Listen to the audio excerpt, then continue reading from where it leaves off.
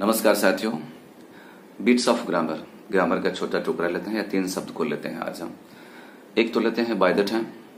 The first word that I am going to talk is by the time. दूसरा हो जाएगा bye then, और तीसरा हम बात करेंगे by that time. By the time, bye then, by that time, bye now. Bye now, how you use these words when you are speaking. By the time I reached there, जब तक मैं वहां पहुंचा, by the time I reached there, they had already left. They had left. They had left. By the time I reached there, they had left. Yeah.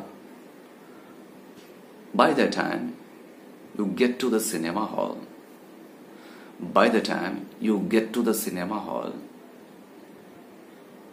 the movie will have started.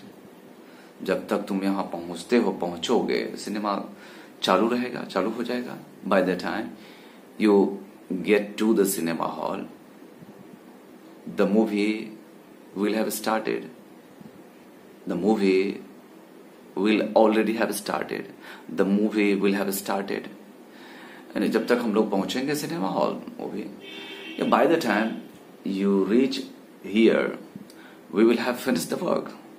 मान लीजिए आपका दोस्त कोई phone कर रहा है, सम of your friends okay is calling you and saying C I am coming, तो आप कहेंगे कि by the time you reach here we will have finished the work. हम तो काम खत्म कर चुके होंगे, because you are late, and by the time you reach here the work will be over. By the time you reach here, work will be over. By the time you reach there, they will have gone. By the time, okay, we will get to know. जब तक हम लोग जानेंगे, the time will be over.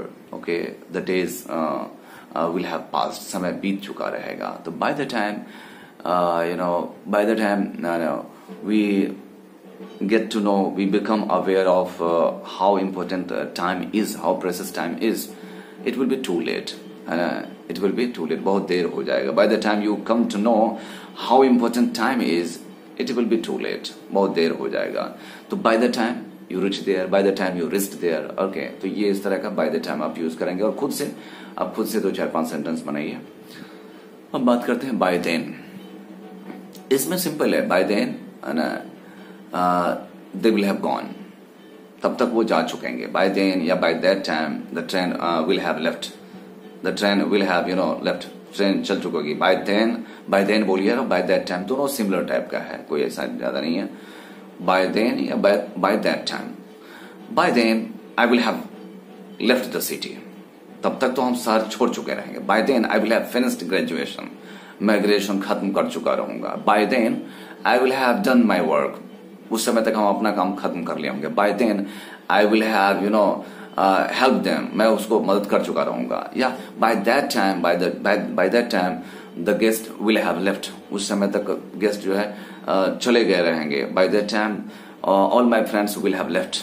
Okay, तो आपने देखा कि किस तरह से हम by the time, by then, by that time का यूज करते हैं। उसी सिलसिले में आप by now का भी कर सकते हैं। by now they will have gone.